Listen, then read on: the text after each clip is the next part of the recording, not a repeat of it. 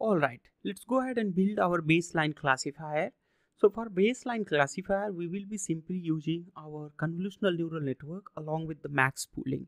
We will not use any of the techniques like regularization, dropout, and batch normalization, none of these. The reason is we need to first build here baseline classifier so that we can compare performance of baseline classifier and the classifier which we make with the regularization. To make our baseline classifier, we are gonna use here sequential API. So for that, we need to import all the necessary APIs here. So I write here from tensorflow.keras.layers import conv2d, that's the convolutional 2D. Since we are using here image, so we need to use convolutional 2D. Thereafter max pooling 2D, and then I write here flatten layer, then I write here the dense layer. In coming lessons, we will be also using the dropout, so I'm just gonna import all those here itself. Thereafter, we will be also using here batch normalization.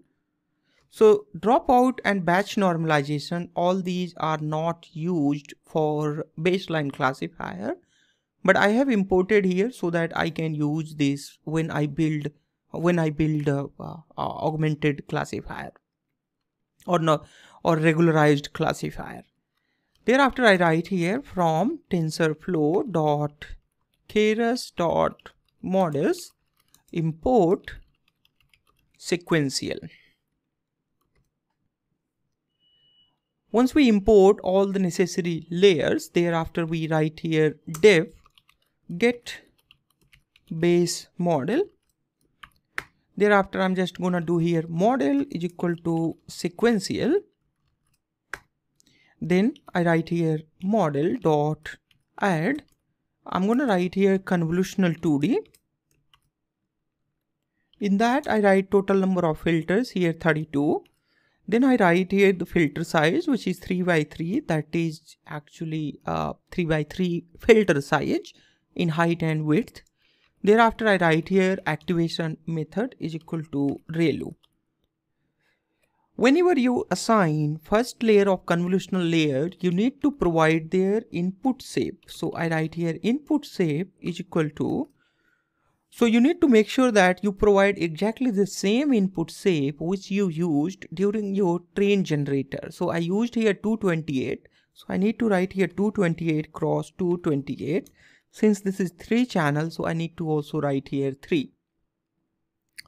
Let me explain you this model through this example, what you see.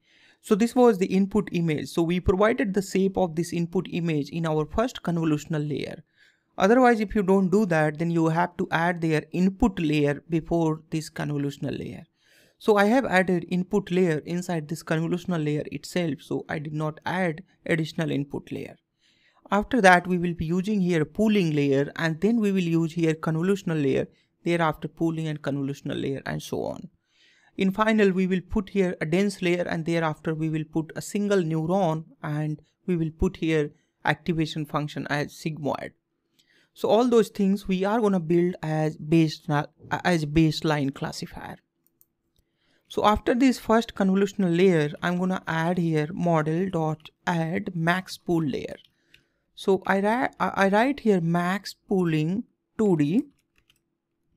In that I write here 2, 2. Thereafter I add here model.add.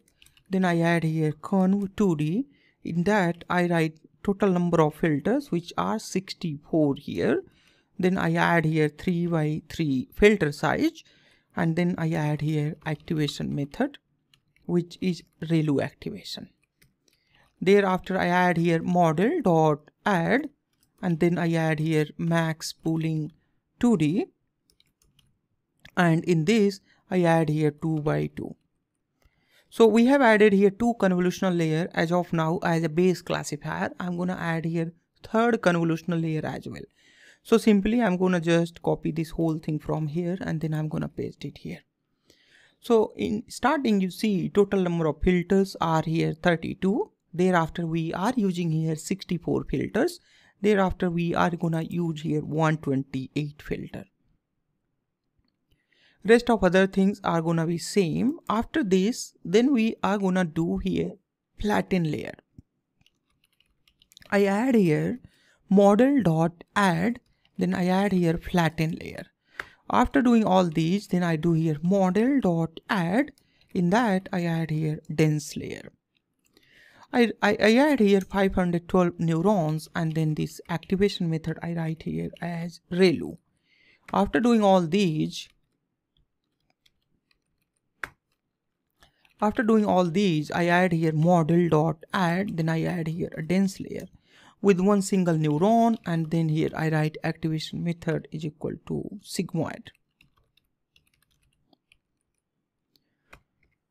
Once all these things happens, then I write here model dot summary.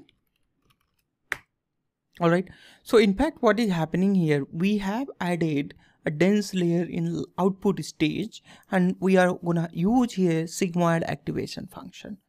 If you compare this model with this image, you will see here a similar kind of baseline model which we built there. Only difference is that we have skipped here few dense layers. The reason is we don't have that many of images, like million of images. It is just 23,000 images. So out of those 23,000, 18,000 are gonna use for the training purpose. So for that we don't need to make a complex convolutional neural network. A simple neural network will be more than enough to get it done there. Once you make your baseline model, I'm just gonna remove this. Then I'm gonna write here return model. Alright, so once all these things are done, then I'm just gonna run it. I get here get base model, and in that I'm returning here model.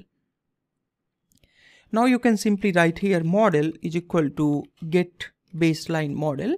You will get here base model. Thereafter you can print here the summary of this model by typing simply model dot summary. It will give you model summary. So in model summary, you will be seeing there a sequential API. So the use of sequential API to put all the layer in a single container. So the same thing this sequential API is doing there. You have their convolutional 2D and their number of parameters and output shape. In coming lessons, we will try to understand that how these output shape and number of parameters are calculated for this convolutional neural network. Alright, I'll see you then.